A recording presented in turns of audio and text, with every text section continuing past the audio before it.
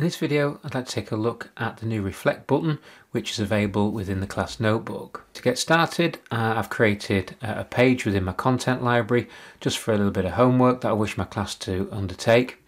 And across the top here, where we've got home, insert and draw, etc., I can select class notebook. Under the class notebook heading, I then have the option here of being able to insert my Reflect option. So I click on Reflect. This now opens up my Reflect window, and then on here asks me the question, what would you like students to reflect on? And we have a range of headings. So I have their confidence to succeed, satisfaction with their progress, their motivation to learn. And when I start to click on these headings, their motivation to learn, understand of the content, their prior knowledge, and their level of effort. So it then allows me to expand the question. In this case, I'm going to select understanding of the content. I do get the question now, and beneath there, the text that I can change. I'm just going to alter this. Now that I've rephrased the question, I can add this check into the page. So it now creates a Reflect area within the page. I can just close this down, and this will then get posted out to my students when I come to create my homework. So this Reflect question will sit within the page until you decide to delete it. As we can see, here's the question, and our students then get to be able to click on a Reflect option. So either they get it, still learning, or don't get it at all. So from beneath that, I get the teacher view. So I've got 26 students in my class and nothing has been selected yet. I can then click on the check-in details. This will then open up the Reflect screen, and then from here I can interrogate the Reflect choices from my students. To close this, just click the tab at the top of the screen. That's the Reflect now inserted onto my page. So let's see how we can then tie this into an assignment within Teams. I'm going to go back to Teams. I'm working in a Year 11 group today, and I go to Assignments, Create Assignment, give it a title, put some instructions in. I can now attach the page. So I'm going to pull it in from my class notebook. It lives in the content library under context today.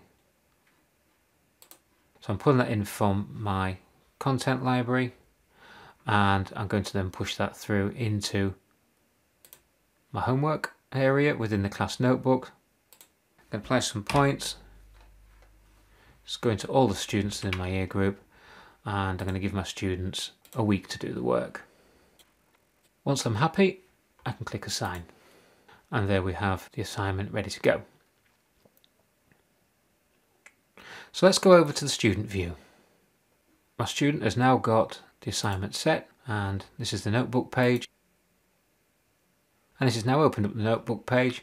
So here's the option to watch the video. Here's the question. And this is where my student answer will go here. So the student's answers go in here, but beneath that we've got our Reflect. So the student now gets the option of being able to choose the I get it, I'm still learning, or I don't get it yet. At the bottom here, the student gets to see who's created the Reflect question. In this case, it's John Atkinson, the teacher. And if the student hovers over the who can see it text, it will then tell Susan, in this case, that the reflection will only be seen by educators. So all Susan needs to do now is select. So in this case, Susan's still learning it. She does get the option to be able to change her mind if required, but if she's happy with their choice, then Susan, in this case, can just then click Submit. As always, she can still change it if she wishes, but at this point we'll just leave it at I'm still learning. So the student will complete the work as normal and then hand in the work. So let's go back to the teacher view. I've gone back into assignments, and I now have two ways of being able to interrogate the reflection question within the notebook page. The first way is I can go directly into the assignment, and in this case Susan has handed the work in, so I can just open up the work. This will then take me directly into her notebook page, and at the bottom here the Reflect option. So I can either click on any of the emojis here, or I can then just select the check-in details. This then opens up the Reflect, and as we can see here, this is where Susan Abbott has selected the I'm still learning option. I can then click on Susan's name. This will then give me the Reflect information, and there would be a further list of names if other students have selected that option. I can click on Susan again, and I can then potentially strike up a chat with Susan if it's available to me, and it also gives me any recent reflections that Susan may have clicked on.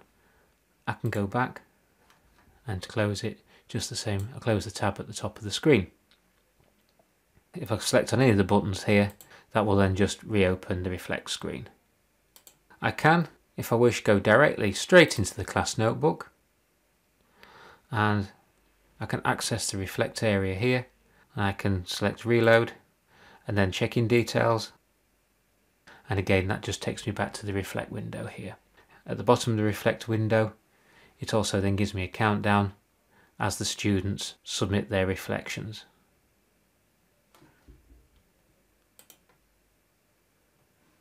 So as we can see, using the Reflect option